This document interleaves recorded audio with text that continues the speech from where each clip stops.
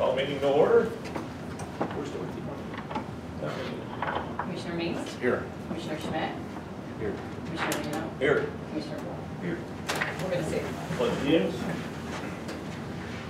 I pledge allegiance to the flag of the United States of America and to the republic for which it stands, one nation, under God, indivisible, with liberty and justice for all.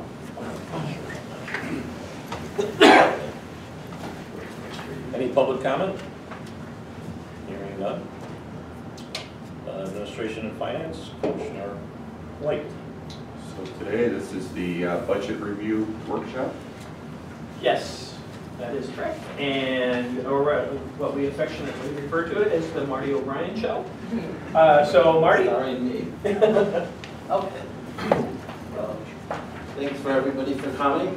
This is a chance for us to go through the budget and to highlight the differences, what happened in the prior year, what we expect to happen in the current year, highlighting some differences and uniquenesses about just this period of time, or which I'm going to call, and you'll see it over and over again, 8-month budget, 8-month budget, 8-month budget. And the reason was we just want to highlight the fact that this is a very unique situation. Once we pass this, we're not going to go back and ever do it again, I hope. And that's the reason why we're trying to highlight why this is so much differences than what we have normally presented in the past. So what we're hoping, and start Charles here. It's been the first time. Okay. All right. So we're going to go through, and I'm going to head on the budgetary process. Now, the budget is a requirement. It's a statute. We have to pass a budget within the first quarter of the new year. So we prefer to have that passed before the start of the year because that is our goals of what we can spend for the period of time we're talking about. I'm going to use year and period somewhat interchangeably, but I'm always going to be talking about this period of the 2018 budget. It will be May 1, 2018 to December 31st, 2018. Okay, the goals of the upcoming budget, we review the things we can control. And the main thing we can control is expenditure. Revenues are a little bit more tougher to control because we have statutes that drive our main revenue sources and other economic conditions control them. So we try to look at the expenditures with an eye for what we can get the most benefit. The budget is drafted by myself with input from all the departments. We take all their inputs and we put them together and we see where we stand. And then after that, we present it to the executive director and we go over where the high points are, the low points, what we need and what we need to have available in order to have a budget that we can, that will stand on itself. Unfortunately, this budget won't be one of them because it's being that it's an 8-month budget, we're bound by the fact that the statutes say we get our property taxes twice a year, and one of the collection dates or one of the issuance dates of our property taxes will be outside the budget period. So that gets a little bit ahead of us, but this is only going to be an 8-month budget, and next year we're going to go through another first time, and it'll be a calendar year budget. So, but at least the calendar year budget will have all the revenue sources that we anticipate, and it will match other things like the property tax levy and the payroll taxes and other things that are more driven by calendar year more than fiscal year. Okay, we're going to go look a little bit into the 2017-18 budget, which is the period we're in right now. The full time, this will be the last time we'll do a fiscal year budget for 2017-18. We're predicting right now revenues to exceed expenditures by approximately $50,000. We're looking at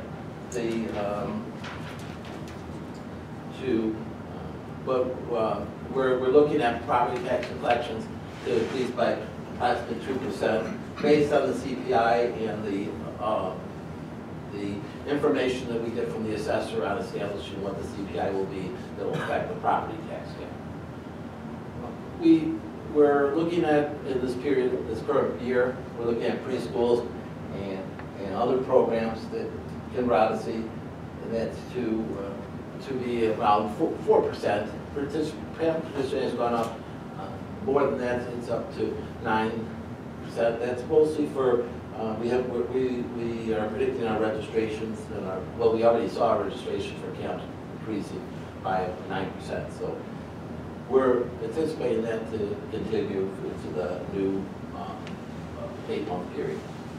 Pools went down. Pools, we had a loss, mostly in the daily receipts part of it, and that was mostly, pools are driven two main sources of revenues, passes and daily admissions. Passes stayed approximately the same, daily admissions went down. We associate the daily admissions going down due to changes in bad weather. June is a very critical month in the pool season. Once we get past June, if we have a bad June, we're going to have a bad year. July and August sort of taper off, and they're not as driven by that. But June's, a bad June or a wet or cold June will have a detrimental effect on where we're going to stand for our pool revenues. And fitness membership fairly stayed the same. There's some changes in fitness membership in this period. Group X was based on board meeting we had in the past. Group X was changed from a program to part of fitness membership, and so that increased our fitness membership a little bit. But on the other side, Group X costs that were mostly a program, standalone program, are now part of the fitness membership costs. So that we have to absorb the fitness instructors. So it's you have some ups and some downs in the fitness side. Areas of concern. We're always concerned because we're so driven on property taxes that the tax freezes and tax reductions in CPIs are a strong driver of our where we think our revenue sources will be. Property taxes are approximately 65% of our total revenues. In the right now, or in the last legislative session cycle, there was the bond DSEV, or the amount of you could raise the bonds, were going to be frozen. It never passed, but there's always the possibility of something, a new tax cap that doesn't have a CPI factor, or any kind of changes to one of our main sources of revenue. Labor costs are escalating because we have a couple of things. We have the possibility of minimum wage changing, but also the market changes quite a bit because we have to compete with other areas and other districts to draw the best people. So if we're paying, even if we're paying minimum wage, we may not be able to get the people we want unless we increase our wages to attract them away from other districts. Facilities, our facilities are aging. You've been around, you've taken the tours of all the field houses, the harbor pool, this building. There's a lot of the facilities aging. There's a lot of aging in the facility, and we have to make capital planning on how we're going to address the aging of the facilities, and how we're going to use the facilities in the future, and how we're going to change the usage of the different parts. Whether we're going to have field houses, we're going to remodel them, upgrade them, tear them down, make them just shelters, any kind of thing that affects our budget. Principal and interest, this December 2018 will be the first time a principal payment is due on Oriole Pool. From every December between now and 2018 to 2032, we'll be making approximately $400,000 to $500,000 a year payment for principal for Oriole Pool. And we already went into the harbor pool and the renovations that'll be needed in the future. Okay. The proposed budget we're presenting for this 8-month period is $5,334,000, which is approximately 3.4% increase over the same period in 2017. What we did is we analyzed what we spent in the 8-month period of 2017, and we used that as our base to where to build our 2018 budget, because we don't really have all the revenue sources and the tracking devices we because we don't usually do this kind of budgeting. So we've taken what we spent in a similar period and tried to adjust the differences.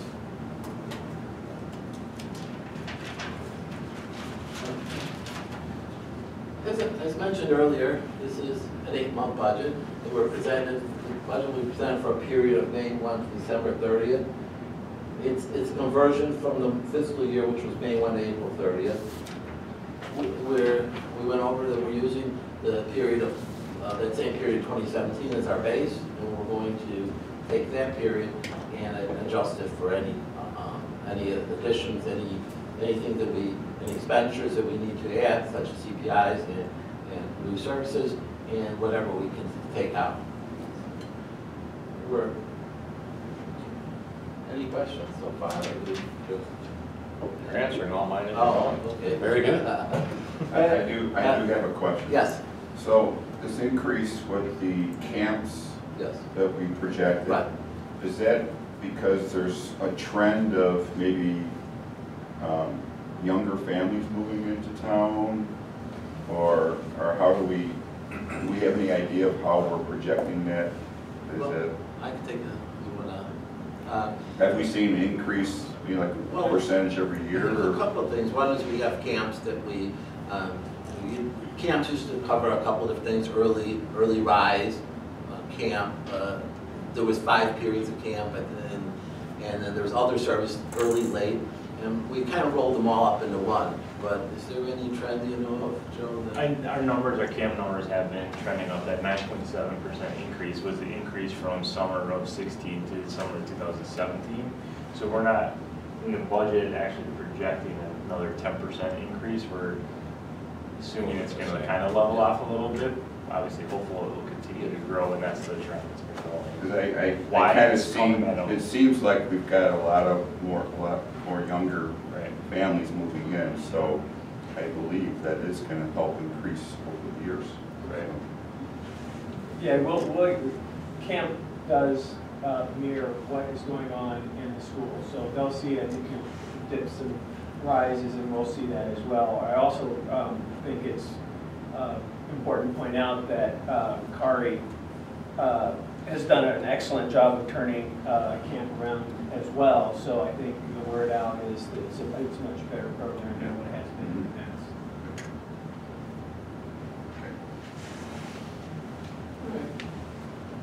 And then we covered most of this budget. We anticipate that the 2019 will have a full levy, and therefore we'll be presenting a balanced budget. One of the things is that, and I'll cover this a little later, is this budget's out of sorts because it's out. The revenues were projected at 66%, while the revenues were projected at 50%, while the expenditures were presented at 66%. So by that alone, we're going to be out of balance by roughly $500,000. And unfortunately, and I'll get into this later, but when they do the financial statements based on accruals and levies, the way they accrue the levies, it may not look as bad as that. But one of the things is that because of the way timing issues, this budget will not be in balance. And when we do the financials at the end of the year, it's probably going to show up the same way, similar, out of balance. Well, that's pretty.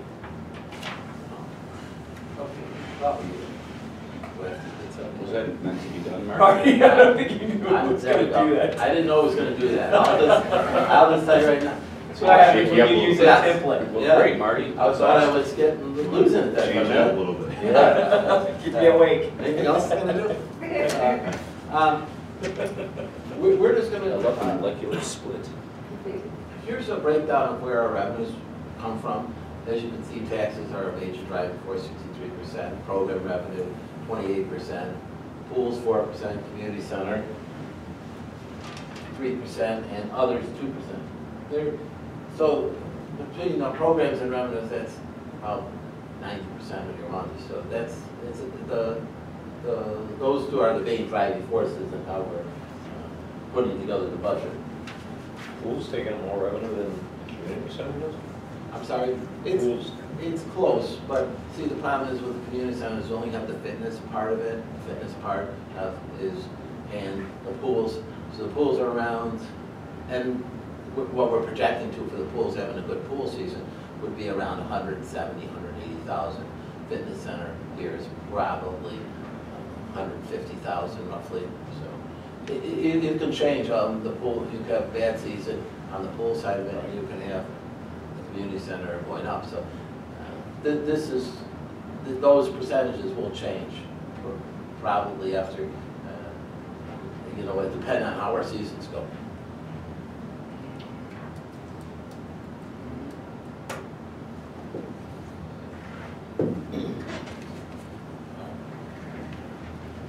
Significant changes from last year. We're going over the fact that our property taxes are going to decrease. We're only getting the second half of the disbursement from the Cook County treasurer. So therefore, your biggest portion, which would be the March payment, is not going to make it until 2019. So we have to anticipate that loss. Program revenues are partial. For the partial, we project to be up about 2.66% or $25,000. Joe had to do quite a bit of analyzing of this program revenue due to the fact that we have things that, like our major 9-month programs all had to be divided, payment plans had to be analyzed. We had to take into account what was when people paid in the past and not counted exactly that way, and then other things like pools and other programs that were used to be all under one program were not. So Joe had to analyze both the programs and the expenditures to come up with an estimate of what our revenues and expenditures will be for budget period 2018. Revenues from the community center is projecting for the partial to be up to 14,000. One of the things with that is that we're expecting that because of the way, one of the big changes is Brewbacks. The way Brewbacks kind of used to be a program, so it would be in a different section of the budget. Now we're projecting at some costs like open gym and guest services. People with walk-ins will be in, and they'll be part of the community center budget, but also on the other side of it, it has to pick up the instructor costs. So that's why the net effect is all. And pool revenue, we're expecting increase by 4% from the previous year. We're hoping to have a better month of June. We've been conservative with the pool revenues, but we're trying to project that the June of 2017 didn't provide enough weather-wise that would slow down our revenues. And then there's a projected bond sale for 2018. The last bond sale we did was for 1 year, and it was a tax exempt one.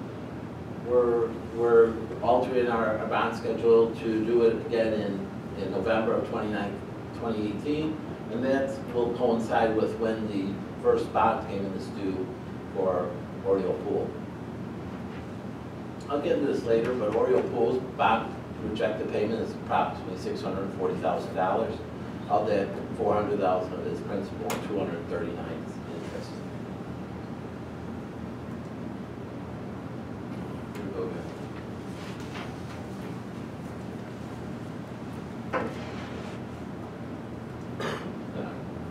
All right, we broke down expenditures here. I see one didn't make it.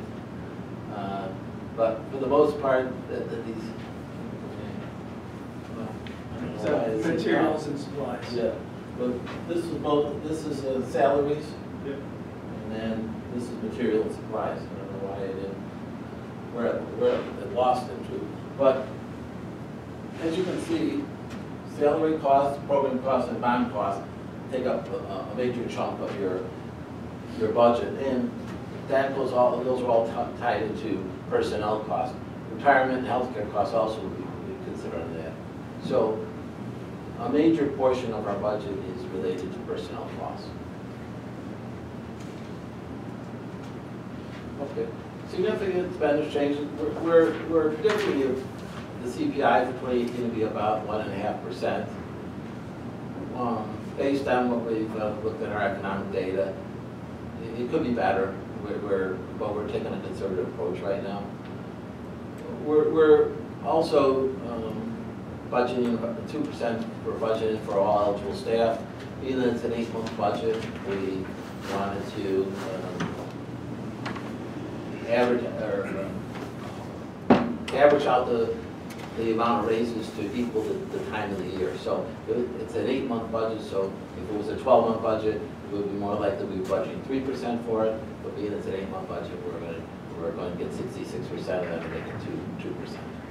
Yeah, it was, again, this is a timing thing. So, you know, in April, we do evaluations and have salary increases ready for May 1st. So, great, that was what you did for the previous year. So, coming back, we were like, okay, we can't do 3%, because that would just be a little heavy. So, we decided, okay, you get a 2% and a 2%, so it's a little bit more than what we normally do, but it was probably the best way to kind of pull it out that was fairest to the employee and without being a heavy burden on the budget.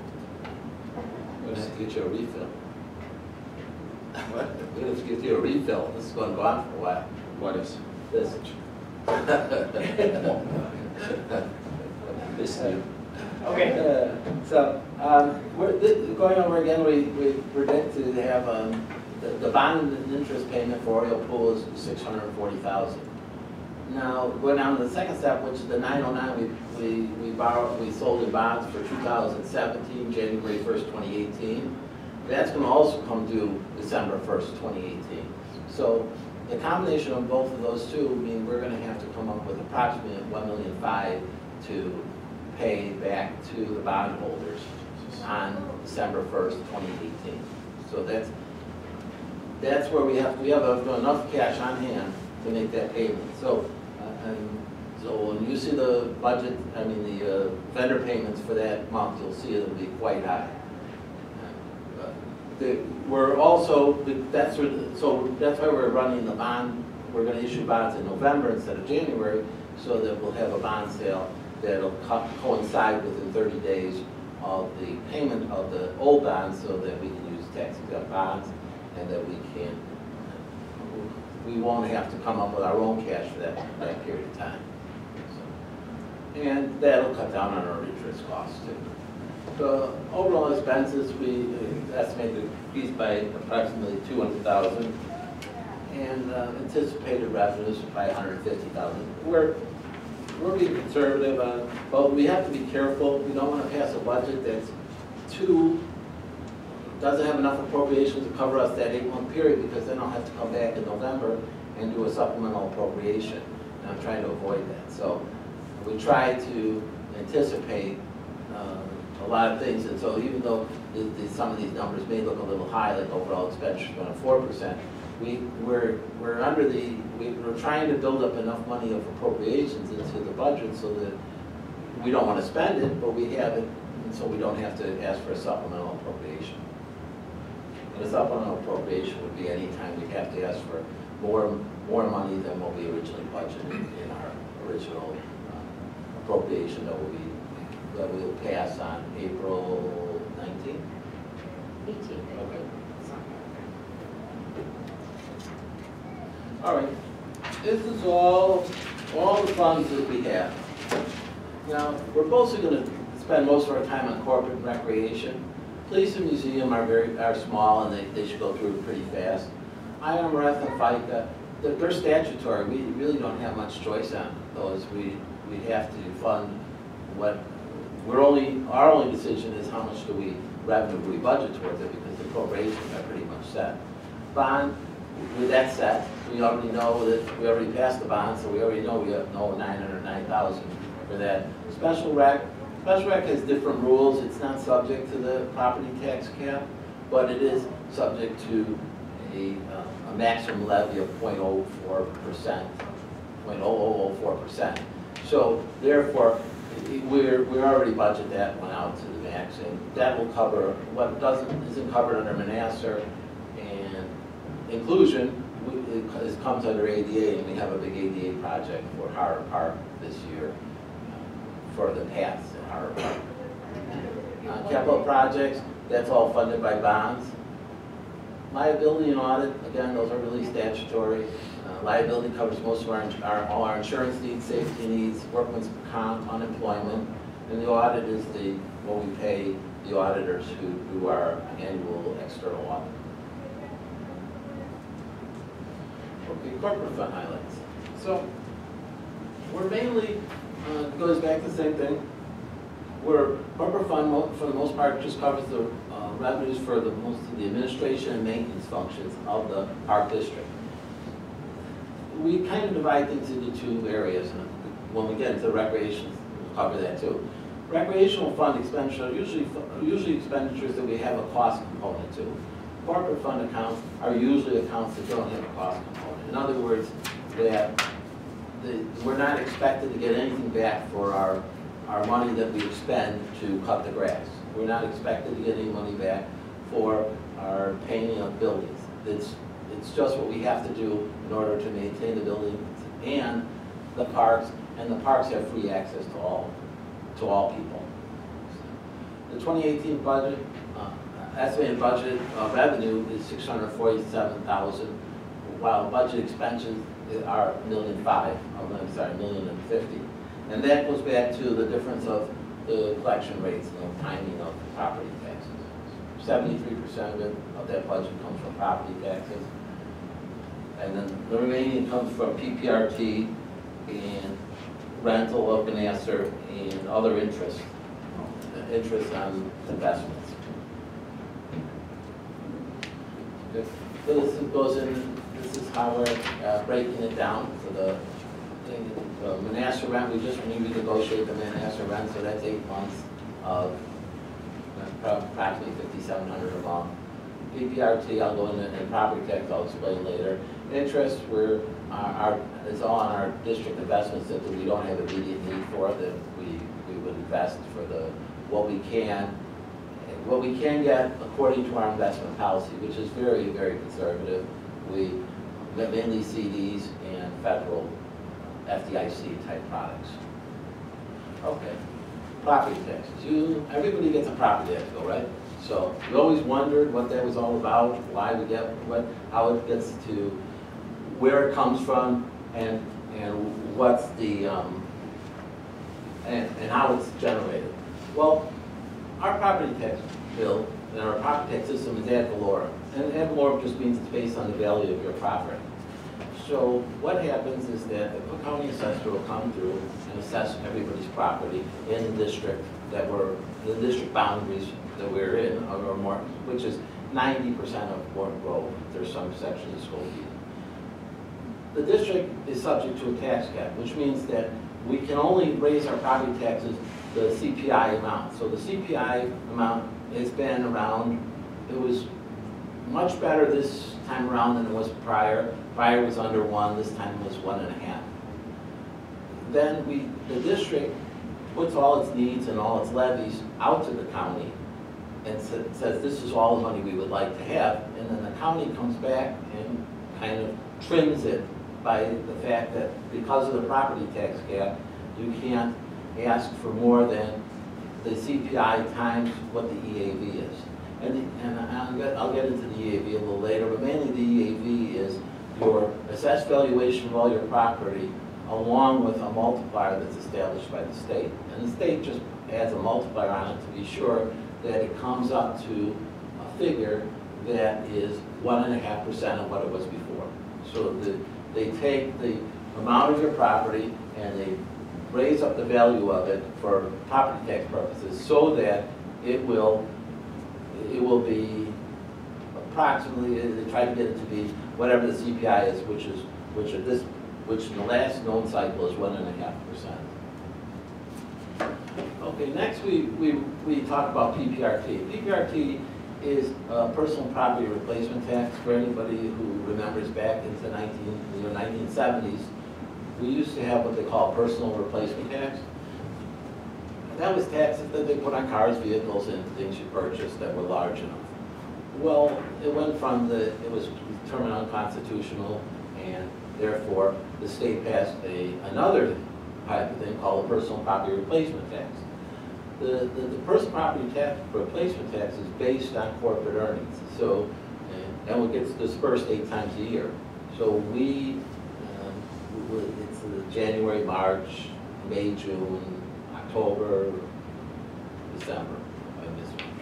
But so when we put out they send us a check based on the distribution that happened back in 1978, because whatever our portion of our PRT was against all the value of all the PRT back in 1978 is what percentage we get of the PPRT times whatever money they collected from corporate property taxes. So that money has been pretty steady. It went down by 7% because they over dispersed the 2 years before, and then they found their errors, so we had to absorb probably about a 8 or 9% loss in our PPRT, and then now we're back. We should be back to where we were. We probably get around 170, 180,000 from PPRT this year. Other revenue, Maine Niles, we have a lease with Maine Niles. We went through the renegotiation every 5 years. They reanalyzed the cost of the rent, not the cost of rent, the rental fees, and they adjust it based on what like property in the area will be.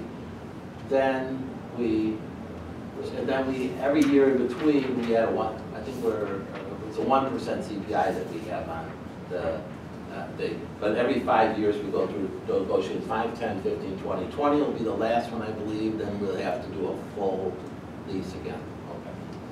Okay. 2021. 2021. Okay. Yeah. And then mainly just interest on investment, other income, such as sponsorship, scholars, miscellaneous fees. Not much. They're just, the corporate fund is the fund that usually gets everything that doesn't have a specific purpose to it. So kind of like the all-inclusive fund. Okay, we get into salaries, expenses. We budgeted for 2%. That's a major portion of the corporate fund. Legal fees, we increased our legal fees by, because under the previous budget, we had a large credit for our legal fees. So if you look at our legal fees for 2017, you'll see they're almost zero. There may have been $500. That absorbed entire credit. We changed our attorneys, and we projected that for an 8-month period, based on what we spent before we had the credit, we're expecting to spend about $25,000, $26,000. We only spent about $500 last year. IT assistance, we have a contract with Frameworks that handles our IT. Those, we're putting in a new financial software system, plus some other things like disaster recovery and bringing back the system in order to have backups, so that we anticipate they'll have some fees there. Parks and maintenance, we're budgeting more. What we have a term we call them 6-month temporary maintenance employees. They're going to work for a 6-month period. They're actually going to work for approximately April to November, but is it April to November? April to November. So and so since we're not counting April, we figure from May to November. So we're budgeting for those 3. Plus we're budgeting for 3 summer seasonals, and those will just be in the summer season, June, July, August. So the combination of both, and the purpose of that is so that we have a list of maintenance needs at the parks that we need to address, and we need to have enough employees to, especially in our busy season in the summer, in the fall and spring, to hit all our needs so that we can catch up on the things that we've left behind. Yeah, just for a little bit more background. So when Keith came on board, one of the things that we asked him to do was to look at the staffing of the Parks Department to see where we're at. We were always told that, yeah, we have enough people working here, enough people. He does the analysis and he finds that he's 2.5 people down.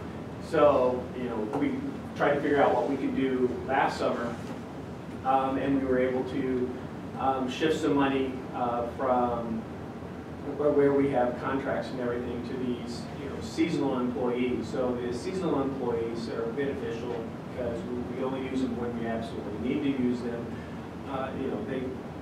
There isn't any additional expense, healthcare expenses, that sort of thing, benefits. So we utilize those a lot.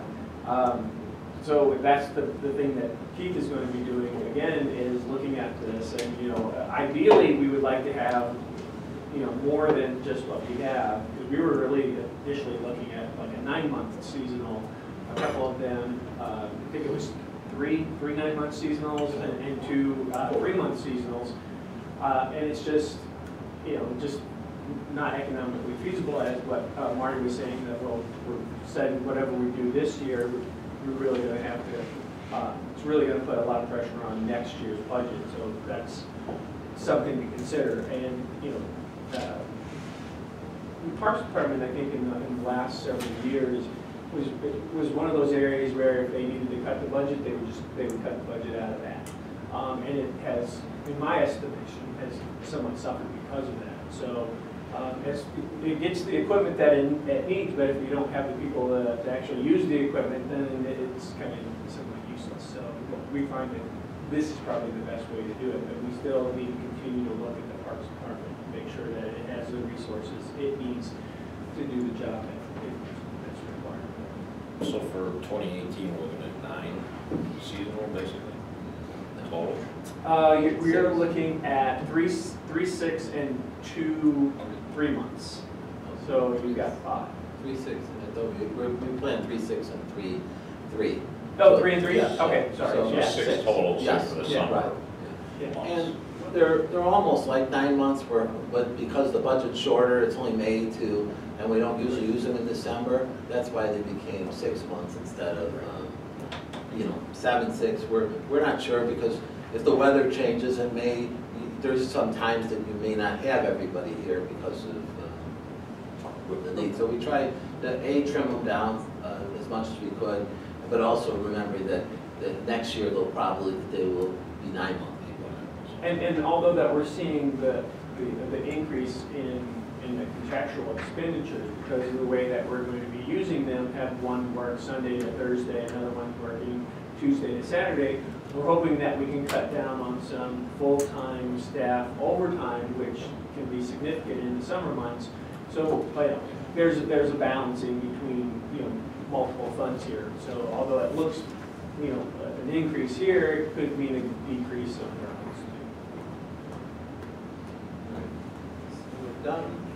We're done with the corporate fund. Anybody have any questions on the corporate fund? 1 down, 9 to go. It gets exciting after this. If they're awake when I'm done, I did my job. So, all right. We're going into the second. We're going into the recreation fund. The recreation fund really is our biggest fund. It's over twice as much as the corporate fund. It takes into all the activities that the park district runs that we believe that there's some cost recovery component attached to it. Some programs have 30%, some have enough to break even, plus some have enough to break even, some, even though we'd like them to break even, do not. So, and that covers all the different programs that we'll have. So for the most part, recreation is kind of divided up into 4 sections: administration, programs, pools, and this building community center. So when we report the recreation as all is one fund. So under that fund, we expect revenues to be, for this 8-month period, be $1.6 million, and we expect expenditures to be $1.7 million. So this highlights the sources, and this is just rehashing all the corporate fund part about property taxes, which is and all the restrictions we have in timing issues for property taxes. Then next is revenues. Revenues, we project about $950,000. Pools, $140,000, which is more than it was in the last year, but it's a conservative number based on approximately, and then the community center for approximately 160. Administrative expenses, most administrative expenses are all our full-time, and all of our full-time people under the fire department are covered under administrative services. They're 99% of them are. There's a couple that are outside that, we'll get to them later. And other costs that we can't directly associate with a program or a function of the park, because it becomes a administrative expense. Secondly, we go into is program expenses, and that's associated with program revenue. So a program is a standalone activity. We track the revenues for that activity, and we track the cost of that activity. And the activity, we hope, will budget 30, we budget, I mean, our ideal thing is to have 30% or more. Sometimes it doesn't become 30%, but we want to run the program anyway because we see value to it. Pools, again, pools are, the operating costs of the pools are very high.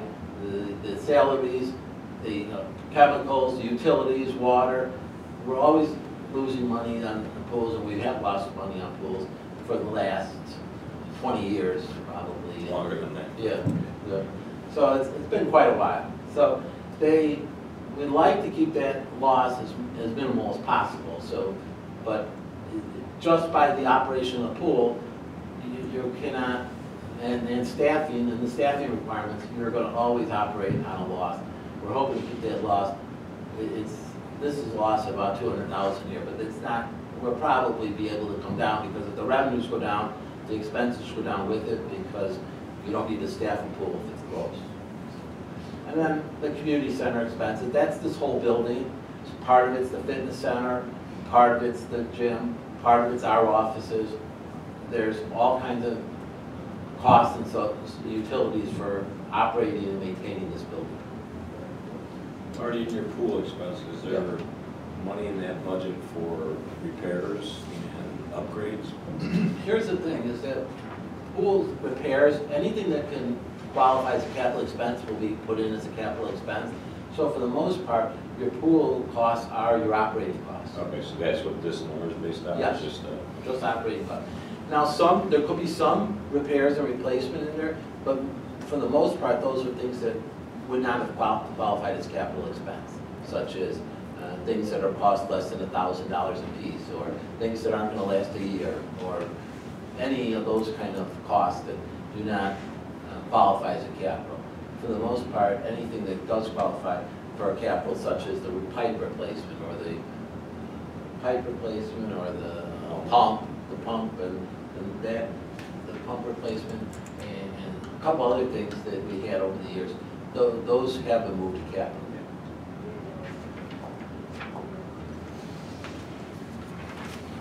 Okay.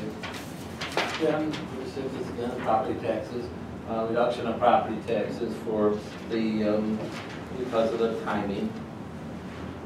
General sponsorship, for the most part, administration doesn't have that many sources of revenue, mostly property taxes.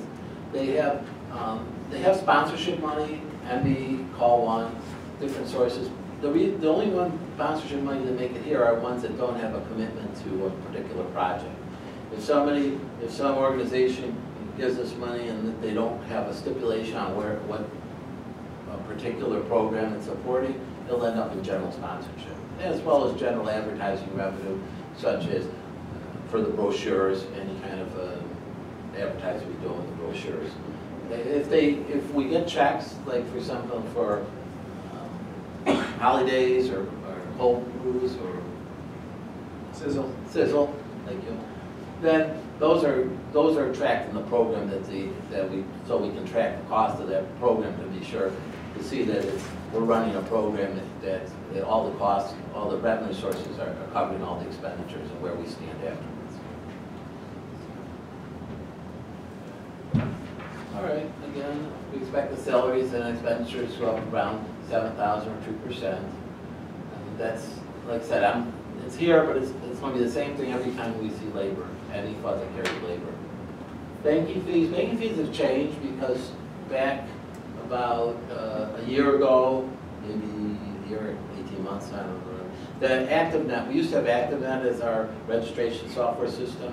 They had their costs, they were a hosted system, and their fees were, I think they were around $3,000 a month roughly. I think it came for 3 or 6.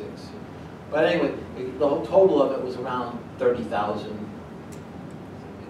I can't remember. It was about 35,000. 35,000, okay. Well, we switched over to VSI, which is Vermont Systems. It's somewhat, there's a lot of things that are better with it, one of them is the fees. The fee structure is a lot less. I believe when we were hosting for the year of 2017, it was around $1,500 a month, so that went down, that would have made it about 18,000. Then we changed just recently from hosted to our own server, and so that leaves us with the $1,500 we're paying a month. So banking fees will be progressively going down in this next couple, throughout this budget period and starting in 2019. Public relations costs are increasing.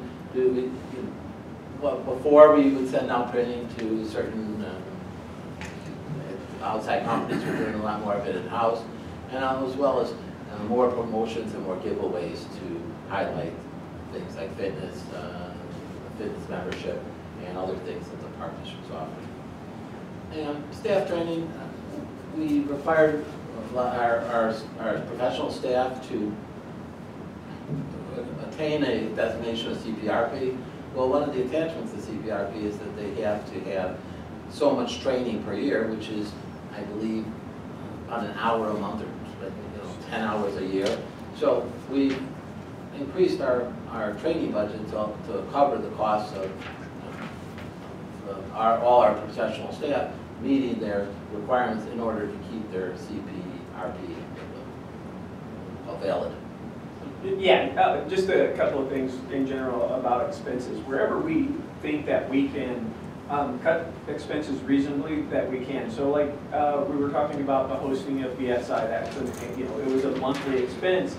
However, we upgraded the software, or excuse me, the server, which we did, we brought to you, I believe, a few months ago, so that we can then start hosting it ourselves. Then that we take away that monthly charge. That was about what, $15,000 a year? $1,500 a month. 15. It looks like it was like 12,000 a year. Okay, 12,000 a year. It could cost us 30. I can't remember that expense, but eventually it pays for itself, and then those sort of expenses are going to go away. Obviously, as far as increasing public relations, the more, the better ability that we have to get the information out, the more that we can get in participation, program revenue, and training expense. I know that it's vitally important that we have our staff up to date on the current trends, on what's going on in their areas of responsibility. Additionally, we want to develop them here so that when they go, if they go somewhere else, we can say that you're getting a high quality individual that we have developed and that you're benefiting from. Just when someone else comes from, someone here, we'd like to have the same thing as well. So it just, having the certification is extremely important because it does truly demonstrate to the public that we're committed to Parks and Recreation, so much so that we are professionals, we maintain a certain standard, and we, as Marty was saying, are required to do so many continuing education units per 2 years span, and it's just one of those things that it's a must to make sure that everybody is up to date on that information. Thanks, Brady. Head off into the program revenues. Program revenues, one of the things about program revenue is we're putting it together so that we expect to have a 30% cost to cover the running of the program, which we call an administrative cost. So normally when we budget programs and fees and anything that falls on a program, we're trying to budget in such a way as that the expenditures plus 30% of the revenue, so it'll be in balance. Now, it doesn't always happen, but in some of these programs you'll see here, we have better than 30%. So we'll lead into, we covered camps before out, and they increase, we expect an increase. Even if it stays 9%, 7.7% might be kind of high now that, but that was from 2017, 2018, so we're assuming if we continue that trend, we will hit that again. But and then for preschool registrations, those have increased by a certain portion, and base has been bringing back revenues in relation to expenditures that's above the 30%. And hot shots, the total number of participants in hot shots has continually increased. Yeah, just a quick thing on Hot Shots. Hot Shot is a contractual program, so that's where we hire a vendor to come in and do the programming for us, and we share the revenue, and that's on a 70-30 split, which is a pretty good split considering what other districts get. They either get an 80-20 or a 90-10, so for us to be able to get 30 is pretty great. The base program, I got to tell you, working with District 67 and 70 has been, a great relationship. If it weren't for their support of that program, we would not have that kind of participation. But I think as you see it, that increase, we have families out there that need that program or that support. So for us to continue to do that is important for the community as well. So. And getting into programs and revenues, we've tried to make them all 30% at one time. We've had programs that were 10%, programs that were 20%. There was much reason that we couldn't determine sometimes why one was 80-20, one was 90-10. So we tried as a standard to make them all 30%. I believe they all are now. Karate's the only one that's, 80-20? yeah, I believe they're 80-20, so. Those will be the last one.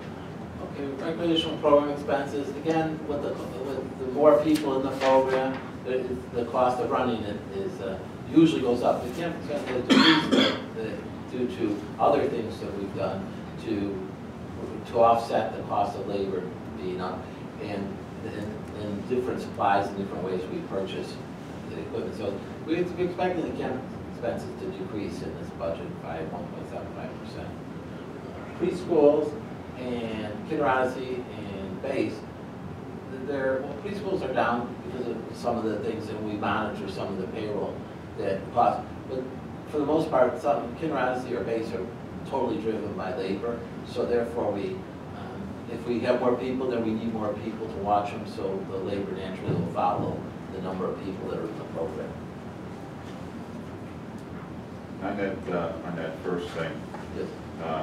so an example would be, instead of ordering from the usual supplier we used to, it's more competitive with Amazon or something else that we can get it cheaper. Not only that, but to try to standardize the number of what we buy and what we need, because not to go out and have everybody have their own vendor, to try to standardize and centralize it to a point where we have fewer vendors, fewer bills, fewer tracking, that it's just, it makes it, from everybody's perspective, it makes it much easier to operate. We have 5 different camp locations, and in the past, 5 different camp leaders would be ordering supplies, construction paper from here, pipe cleaners from there. Now we centralized it to one, so we're purchasing in volume, and one person's monitoring the best value. That's great. And like I said, there's certain things that we do in the future. It's like there's certain costs that they have, daily costs, like that they have to have milk or fresh products there. And some way we have to find so that they can, right now it's petty cash reimbursement, but if we have to come up with a way that we can either get some kind of account with them to cover that cost, so we wouldn't have taxes, because the sales tax not always recognizing the letter, and various things like that. So there is for the most part, it's much better now. There is a few things we can still do with it. Okay, pools. Well, we're expecting the pool revenues to it's everybody's favorite thing, pools, right? Everybody loves a pool, so you gotta have a pool. So if you gotta have one, you have to have two. So we're trying to keep the pool running with and operating with the most revenues that we can. We've changed the pool fees. I don't know if did we change them this year or was it, yeah. Okay. So we changed the pool fees this year, but there's other things in play with the pool fees also because it's part of the fitness membership for singles and families, and therefore just raising the fees alone won't increase your revenues because you may lose some potential people who are buying passes to fitness that are covered under their fitness membership. The main one is the second one. We really want to increase the daily pool receipts because we want to, those are the ones that we want to try to bring up as much as possible. Unfortunately, you're subject to weather and scheduling, and we assume if it's open, we have to fully staff that pool. Oriole requires 15 guards, and the car is at 9 or 11. But anyway, there's a lot of people we have to stock to staff at that pool when it's operating, and so we try to schedule it so that we have morning shifts and afternoon shifts instead of them all crossing each other. We're trying to get the most we can out of the because staffing and costs for the pool is the biggest chunk right now of our operating costs. The second thing will be utilities, and the third will be chemicals. So, and then other things that we can have at the pool, like day camps, and then so that we can use our pool in the periods of time where we may not be, it may not be as used mornings, the periods of time when the pool may not get as much use as it does on weekends and nights or afternoons. Pool expenses. Well, salaries, we go over the same thing. This one affects us more than anything. There are certain areas of certain employee groups that even if we just pay minimum wage, we're not going to be able to staff it. We have to meet the costs of the area around us. We have to attract the people from other park districts that will come here versus going out to another park. So we have to pay competitive wages, and that's one thing that's driving our salaries a little bit more now than minimum wage. Water usage, of course, Har doesn't lose any water. It's never lost it before, and won't lose it again. So I'm sure we'll find it someday. Yes. It's creating a new pool underneath the old pool, and there's other things that affect with water. Water is becoming a cost. We don't know yet how much the changes in the cost will be due to changing from Chicago to Evanston water. Yeah, that's not gonna change. My understanding from the village is that they're going to keep the prices, water prices the same, and the savings that they realize will go back into infrastructure. So we can anticipate not seeing a reduction. Yeah, well, that's the way it is today, but we have to also anticipate in the future maybe that the water usage and the water rates may have to go up for other reasons. Right. And we don't know yet how much it's going to cost. Is that pumping house over on that corner of Evanston enough, or will they need another pump house? There are a lot of things unknown right now today that maybe we have a better handle on the 2019 budget. Real quick, just so you know, salaries is going to be a big thing here. Park Ridge just increased their part-time salary starting wage to like $11 or $12 an hour. So that's going to be a challenge to be able to attract local talent here, train them, and keep them wherever we can. So we have built in a little bit in the starting wage there, so that's why that increase. Additionally, we're estimating, we're anticipating no days where the pool will be not operational. So this is at the very most what we'll spend for salaries. Of course, you know, you get a rainy day, you don't have to have as many people, you can shoot them out, it's cold, you can shoot some people out. So it's always, but you gotta plan for the worst. Yeah, I mean, that's typical of what we do with, you know, expenses. You plan on the worst. For revenue, you don't plan for the best. Yeah.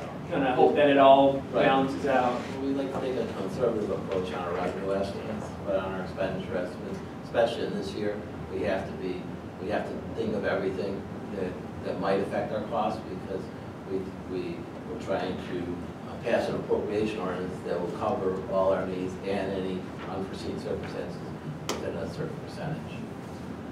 Electricity is a tough one, because, you know, our electricity bills are just, if we could run if we would run the generator and just use gas, we'd probably save ourselves some money, because natural gas costs are so much better than electric costs. But running the pumps and the filters, and our electric costs are keep increasing. That's our besides the pools, it's water, but electricity is on everything else. Every other facility we have, electricity is far out doing natural gas. Then, of course, chemicals are increasing. Community center, that's mostly this building right here. We also put rental of field houses in here, but for the most part, most of the revenue sources from here are coming from the fitness club memberships and guest fees that are coming along. We also include in here any rentals of community rooms, community gyms, any other of the rooms in this building, as well as the field houses when they're available. So you'll have National, which we can rent most of the time, to some of the rooms that just have, they might have preschool, and their rental is very limited. Salaries, again, for the best for the services, the cost of instructors. One of the big jumps in the community center is the cost of the Group X instructors, which used to be covered under a program, are now increasing by $30,000. Your fees of operating the community center, because if the people that are the additional people who use it are all paying fitness memberships, or are covered under fitness memberships, then the cost associated with running Group X has to be absorbed by the community center. And again, utilities, so electric here. Group X is increased, but we kind of offset that with the way we charge for that in our membership fees, right? Correct. The Group X expenses used to be under program expenses, but because the revenue is all under the community center now with membership, we moved that. It's just a moving that expense aside. It increased a little bit because we went from about 25 classes a week to 30 classes a week when we made that change in the spring, but it's just really mostly moving it into the community center. And I think the more we promote that, the better it'll turn out in the future. Yeah, and we're also seeing that based on the way, you know, everybody is on a 12-month period, not everybody pays at the same time, so you'll see this staggered where we didn't capture a lot of people and we made that change. Now it's coming due, because I've actually talked to a member who said, hey, what's with the price increase? And like, it's been over a year, so that will realize that. And hopefully we'll see memberships increase because of that. And you just, fitness in general is a really competitive industry, because, you know, we got one right across the street and another one less than a mile down the street, so. Okay, we're finally on a record, and the next 4 or 5 funds are fairly fast, because they're all identical. They're really just, I know Steve's not gonna feel bad about this. Why, you know, speed it up, you know, you get it moving here. I don't know what today. So. I was just saying no. So they, for the most part, the police department covers the security and the patrolling of the parks. They cover special events. They cover different. They take the cash to the bank. They do door checks. So right now we're budgeting them for around nights, 3 in the winter time, fall, be average on 3 to 4 hours a day. During the summer, the hours will be extended to cover the various activities that are in the parks and the amount of people that are in the parks past the, up till closing time. One thing that's not here, we'll cover later in the capital, not this one, but on the 7th, will be different capital needs in the police department. Yeah, this is one of these funds that we have, I'm sorry, I'm stuttering. Back in 2016, they were at $80,000, about 40. Yeah. So we've slowly been, inching them down, trying to figure out when we should be using them versus when, when they wanted to be used. So really, the time period is usually May to September is like the bulk of their time that we use them. But we could possibly use them even less depending on how we sort of structure or even setting the expectations for maybe the Parks Department before leaving for the day, going to do door checks or requiring a field supervisor to be out at the park to turn off the lights, that sort of thing, everything that the police do. But, this is somewhat of a delicate subject because, look, I mean, the people really truly expect to see the park police out in the parks. To give you an example, a couple of summers ago, the cruiser wasn't working. We were like, well, they could just use the truck, big black truck with the lights on it and everything, but nobody realized that they were out there because they didn't see the cruiser. So, we had, we spent money to be able to put that in there. And I know,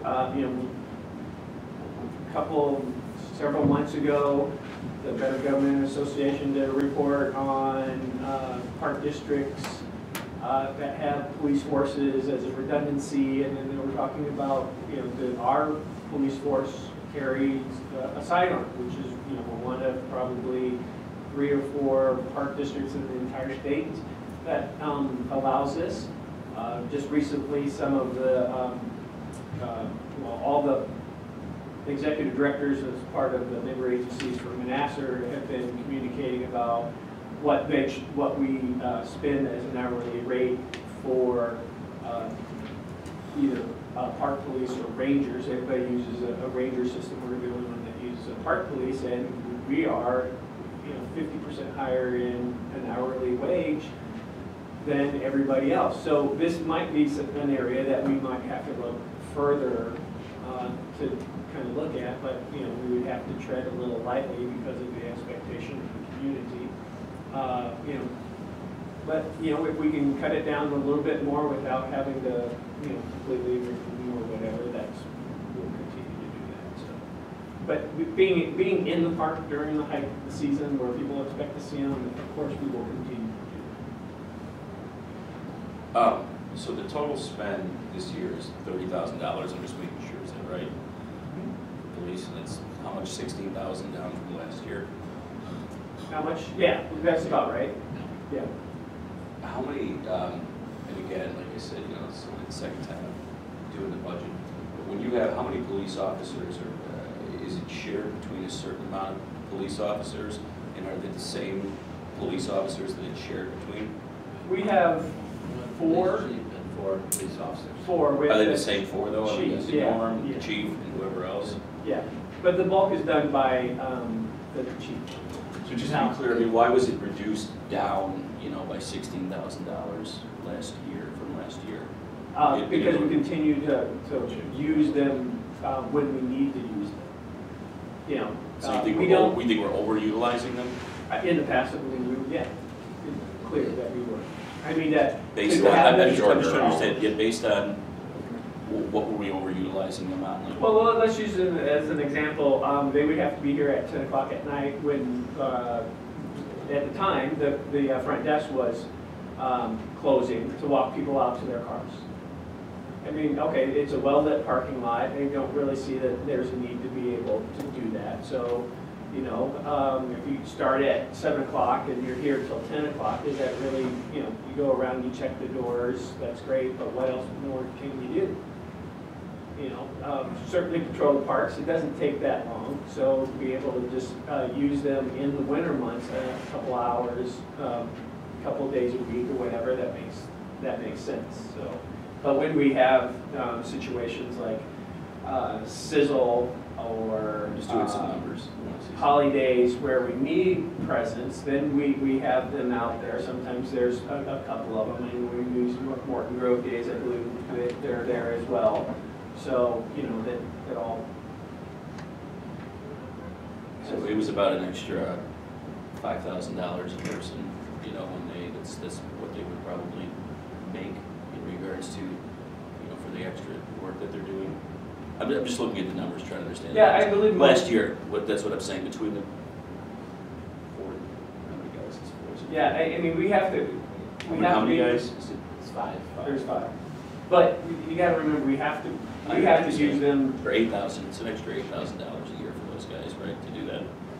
I'm not sure what you mean by extra. I mean, the chief of Park Police has a full-time job. I think everybody. No, I get it, but what I'm saying is when you look at the revenue of I'm just looking at what the revenue was last year, what we're reducing it down to, and finding out, how much it's going to impact, them, that's all. Mm-hmm. No, I appreciate the concern of sort of reducing. And I'm not saying that we shouldn't save money, I'm just trying to understand why there was the reduction, because, I think that these guys do a great job at what they do, and obviously it seems like it's a large hit, that's all. But maybe I'm wrong, I'm just trying to understand that. No, I understand what you're saying. So, just so we don't get lost here, this is just for 8 months. So if you're gonna compare them to last year, and you have 46,000, let's say. You have what? You have 46,000 or 40,000 for 2017-18. This is down that's one of the reasons this is gonna be down some. The second thing is that during the winter seasons and when the parks close earlier, there may not be a reason for them to be patrolling after the. No, I understand, I just want to make sure in regards to safety, police safety, park safety, whatever, that, if we are going to cut costs, that it's a reasonable amount versus significant, because the way that I viewed it, I just want to understand, it seems like a significant cost, and I just want to make sure if we're cutting a cost somewhere that it's not in regards to safety, that's all. I mean, we could relook at this number again, and we can No, analyze it. I think this is, let's just hypothetically, rather than starting at 9 o'clock on a Saturday morning in June, we started more at noon. And instead of working until 10 o'clock at night, you're working until 8 o'clock. It's use them when people are in the parks. During a time of the year when people would use the parks, we understand that in the summer months, those are the times. Okay. Plus you have more road police on the street. It's not like there's no police around. Okay. Plus we have the issue of the vehicle. Yes. That- That's an the aging next- cost, right? That's the next thing. Understood. Like I said, I'm just trying to understand. Just because you cut also, just so we clear too, is that we cut you've got a shorter period of time, and if we appropriated more money and last year we didn't spend it, the program or the hours that we set up have been running now for about, maybe would you say about 2 years now? Yeah. So we're just not appropriating as much money over there as we had in the past, and it's a shorter period, it's 8 months, so we're trying to anticipate what we'll actually spend from them for a shorter period of time, and pretty much staying on the same schedule. So just to keep doing their jobs well, but it is what it is. I think I get it. Okay, next, we're going into the museum, similar to the police fund. It's small dollars that we've appropriated to them. Before, we used to appropriate, or we used to have a museum coordinator or curator there at all times. Now some of the services have been removed, and we have museum coordinators, attendants there, and they are there 3 hours every day, and then one day they overlap. So it's and the Historical Society has taken over some of that management of the museum. So that has cut down the cost of running the museum quite a bit. The remaining costs are still ours: utilities, cleaning, maintenance, any of those other things there we have to do anyway because it's our buildings.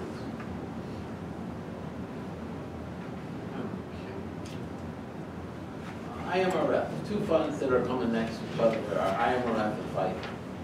The main difference is IMRF is most, all employees are covered under FICA. Not all employees are covered under IMRF.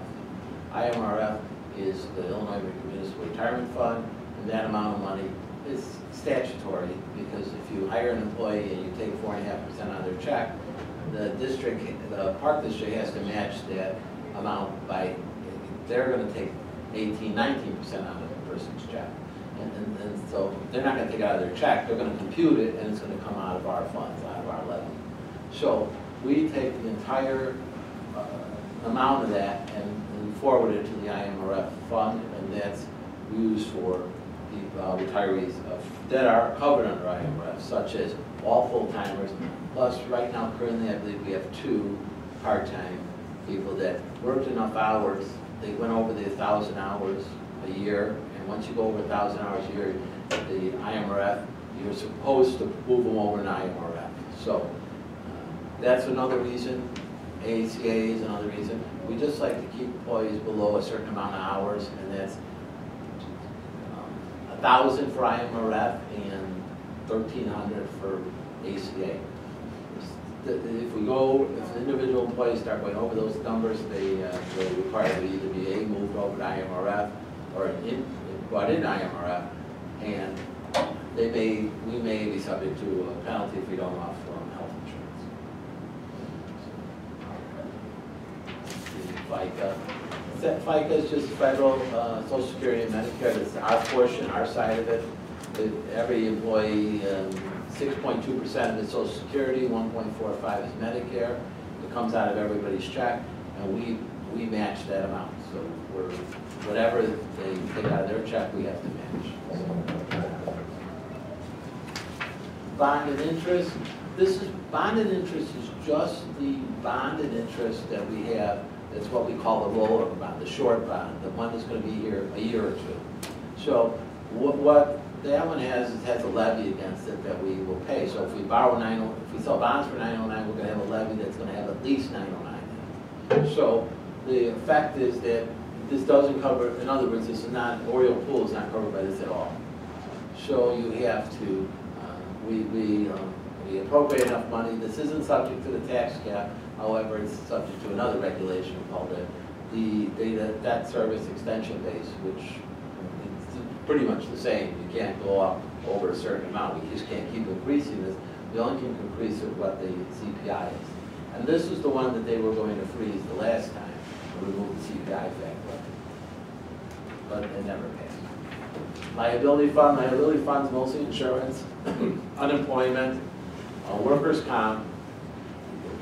90% of these costs are covered under our Durham general insurances, not health insurance, just general insurances.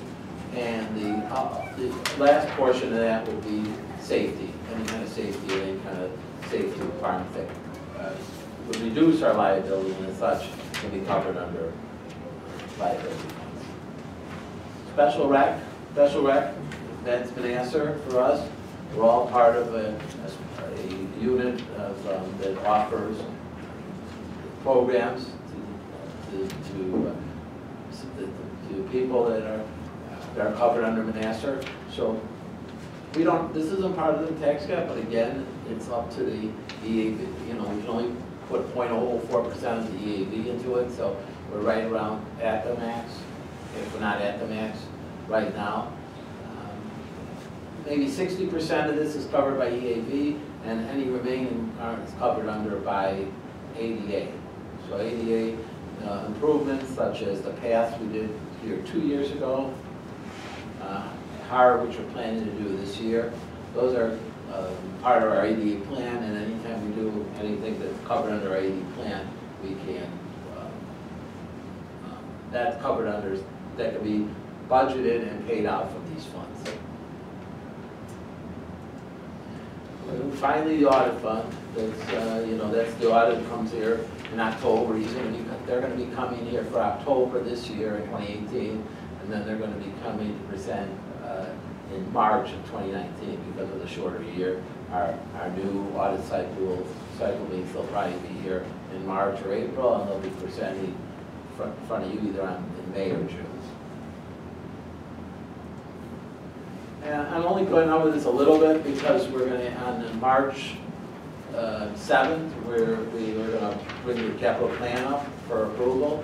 So I just hit the highlights of this. The capital plan covers one park a year, so we're doing Pioneer. The fitness club, we have budgeted $50,000 for new equipment. And the main part of it is the $640,000 that we're going to use for the payment of the Oriole pool bond. They'll be up there on March 7th or March 23rd, 21st. Any questions?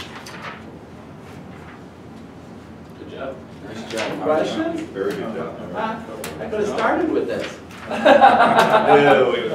Yeah, right. Then I would have seen what other questions we had. Yeah, so It was pleasant. I think overall, I mean, I want to thank Joe, Keith, Laura, the entire recreation staff, Marty, for doing a wonderful job of you know, thinking out this. This is a guidepost for, you know, the future.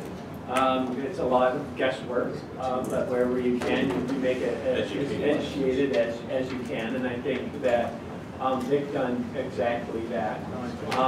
You know, we have only a certain pot of money, and that's not going to grow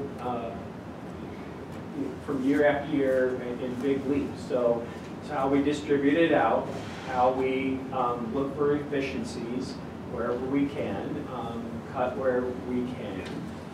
But it's going to get to a certain point that, you know, we might have to make more, you know, more dramatic or draconian decisions when it comes to the budget. So we'll see. But hey, you like that? I like to throw out a new word every once in a while for you. It's great.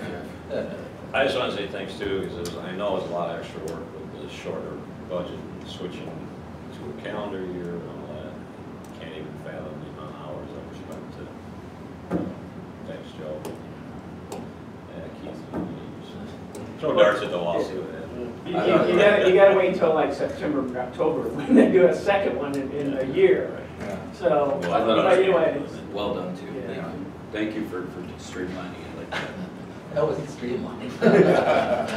Felt like that, you haven't seen Marty stream. Yeah, so again, Marty's already said, but the capital improvement plan will be on Wednesday.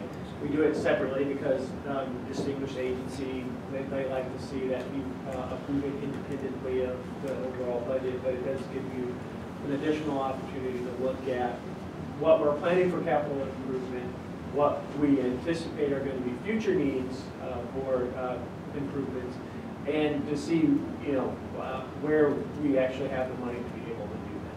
So that's just something that. Bigger picture. There's the budget for additional swag. Yeah, that pad of paper is your swag. I drew the picture. All right. I'll get it, I'll get it. No, Okay. no. Does anybody else have? Let's be flying you. Great. Any additional questions? That looks like me. Thanks. Yeah. No. Okay, we just need a motion to adjourn. Make a motion to adjourn? I'll second. Any discussion? All in favor? Aye. Jeff, I call it celebration. 10:26. Huh? I call the picture celebration.